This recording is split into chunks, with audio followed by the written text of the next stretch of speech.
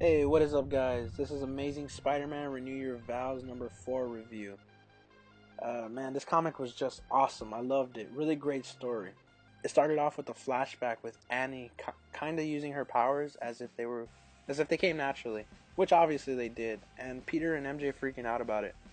Well, because they're supposed to be in hiding, actually. And it also shows how being a hero was just in her blood. She always had to be the hero. She couldn't hold back. She always felt she needed to save anybody that was in need of help. But the problem is they're not supposed to be using their powers. They're supposed to be in hiding. She's young, so I get she's a bit stubborn. Then it also returns back to where we left off with Spidey fighting and kicking the Sinister Six butts. And on the side, MJ and Annie are getting snagged. And at the end of the issue 3, I thought it was Regent's men, but it turned out it was Shield, the Resistance. They intervened before Regent came to save. They intervened, so they were saved by Shield.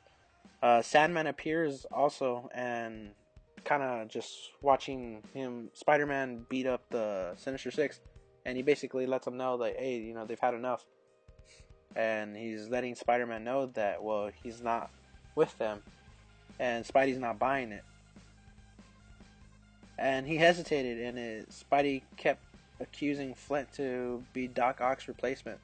Well, while Spidey was being skeptical, it gave time for Regent to appear and take Spidey and Flint Marko back to his quarter.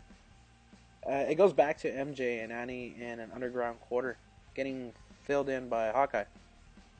Hawkeye lets MJ know how they're able to save them by using Spot's power. Annie went with friends and designed a costume for herself, and she was just being herself. She was having a really good time. It's cool, but MJ's still freaking out a little bit. Annie's big moment was to shine, and she played a little dirty and kicked the Sinister's butt. Her next mission is to save her dad, and not alone with her mom. And the story ended just like that. Issue 5 looks like it's going to be amazing. Well, stay tuned.